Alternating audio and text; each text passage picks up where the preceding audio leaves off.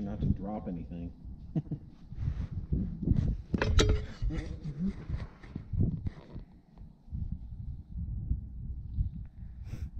the pitless. You can see water down there. Right about 80 inches is the center of that pitless adapter.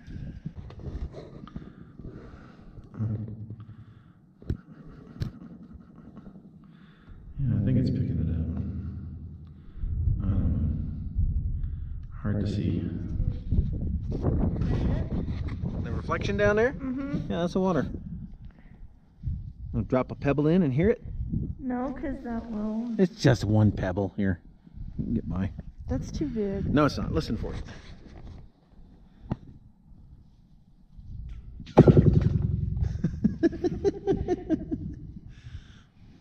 It sounds like a gunshot.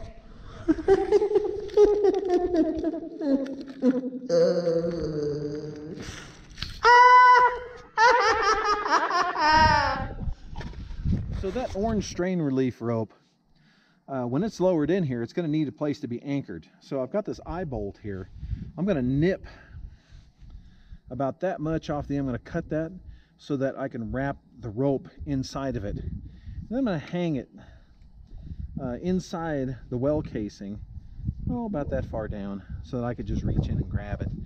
And then that way the strain relief will stay out of the sun, the rope, where it won't get rotten, and it will support the well pump and hose and everything.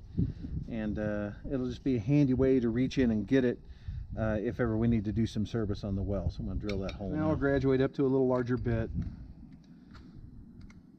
This makes things easier on the drill.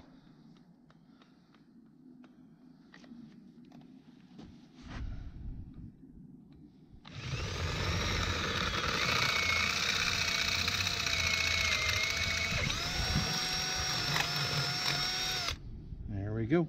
Now, got to cut that piece right there.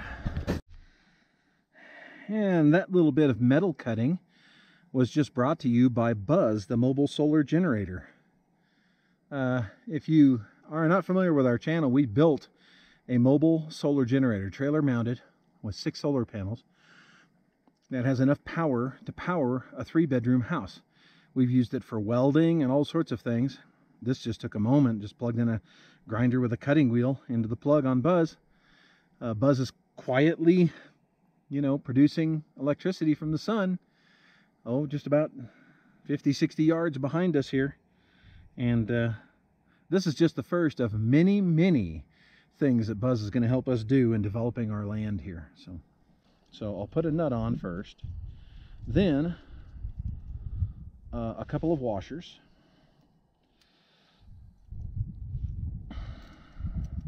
Okay, that's ready to go. We'll set it in here, bring it through like that, making sure that our hook is facing upward. And then while holding it, because I want to make sure it doesn't fall into the well, a couple more washers and 2 nuts to make sure that we hold it well and it doesn't come loose, stuff like that. The second nut will act as what we call a jam nut to jam the other one into place, make sure it didn't go anywhere. Well, I tell you, working in a well, I think I should have all of my tools tight, and there just went the nut. I was just about to say, I think I should have everything tied to me so that it doesn't fall in the well. Well, I just lost the nut in the well, so I need to go get another one. Be right back.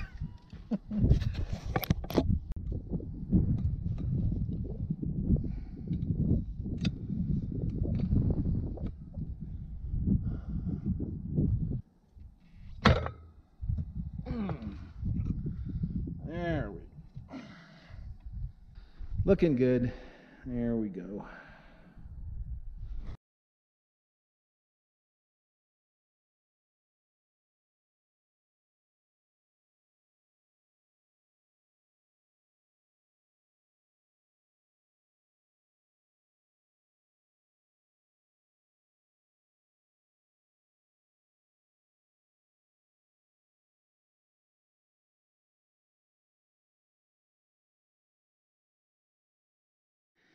Okay, so the pitless adapter, we hook a long piece of galvanized pipe to it to help lower it and set it inside the well where these pieces mate. It makes it easier to do.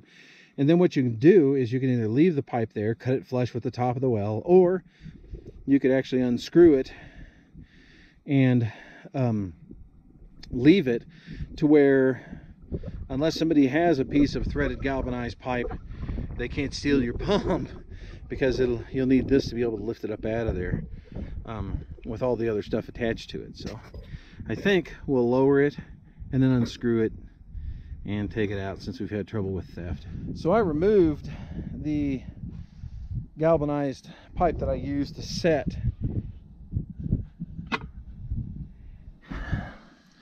So I've got a new pressure tank installed to replace the one that was stolen.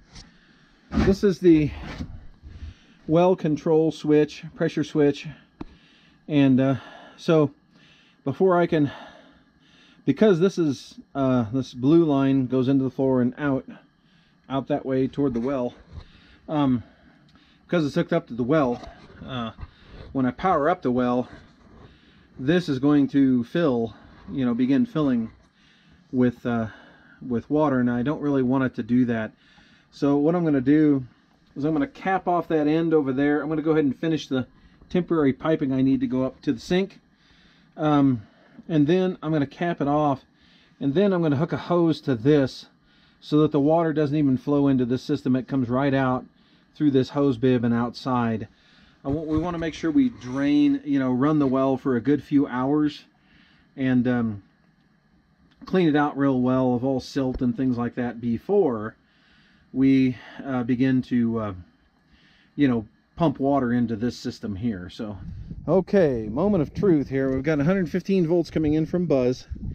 That goes to this transfer switch. This is a flex transfer switch, which allows either DC power from the solar panels or electricity from Buzz. And then it powers, of course, the pump controller over here. All right, powers on to the transfer switch. You ready?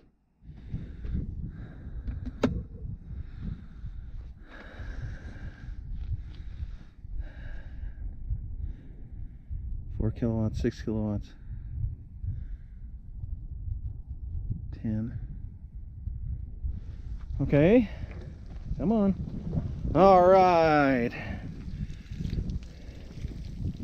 Water coming out of the hose. Well water. Here we go. Good job. Let's check the front. Hey, Robert, come here. Come look at this. Oh, it's just dripping that into tube. It should be bypassing all that and coming out here. And look, now the water's getting cleaner. It had some initial muck.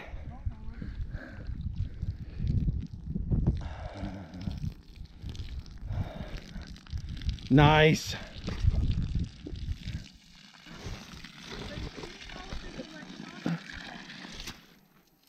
Okay. You have well water, Robert. I'm happy until I'm afraid it's just going to stop working because we run out of whatever's in the pole. Oh, you mean run out of water in the well? In the pole. In the well? In the well Whatever's shaft. up the pole, yeah. Oh, don't worry. Should be plenty of water. In fact, we can test that. We can get a 5-gallon bucket and time it, see how long it takes to fill one. And then that'll tell us how many gallons per minute this thing will pump. We just let this run for several hours and clean out the water. So nice to have running water out here. No more trips to the spring. That's where we plan on planting a garden, right here in front of Buzz. So Robert moved the hose over here